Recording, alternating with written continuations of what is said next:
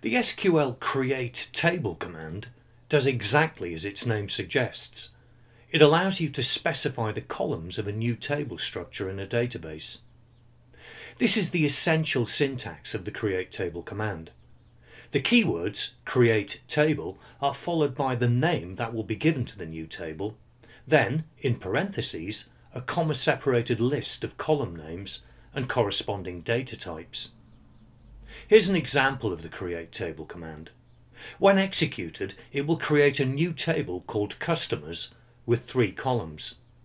The first name and last name columns will have fixed length character data types, in other words text, and the birth date column will have a data type of date. You'll often see the create table command written across several lines like this. SQL is not layout sensitive.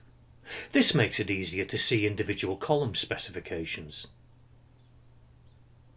In this example, default values are supplied for the city and the country columns. This is achieved by means of the default keyword. When new records are added to the table, these fields will be populated automatically with the values specified here. Of course, they can be overwritten afterwards. You can also create a new table by copying some or all of an existing table. This is achieved by combining create table with a regular select statement.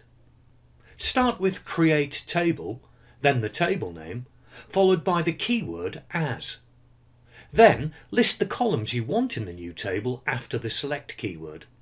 These columns, along with their data types and any other properties, will become part of the new table. The new table will also include all of the data from the original table, unless you use a where clause to populate the table with data selectively. To create a table with a primary key column, you'll first need to define a column that cannot be left empty. This can be done with the not null clause. This table will include an integer column called customer ID, and every customer record must have a value in this field. The primary key clause then specifies that this will be the primary key column, ensuring the uniqueness of each record.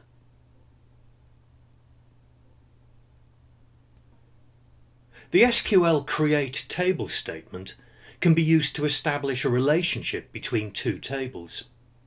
Suppose that ultimately you want to set up 2 related tables like these. Customer ID is the primary key in the customers table, and order ID is the primary key in the orders table. The customer column in the orders table is the foreign key. It indicates which customer placed each order. There's a one-to-many relationship between these 2 tables. One customer can place many orders. These are the SQL statements you would need to set up the table structures. Create table for the orders table includes a foreign key clause, which creates a foreign key constraint between the 2 tables. Notice how it references the customer ID column in the customers table.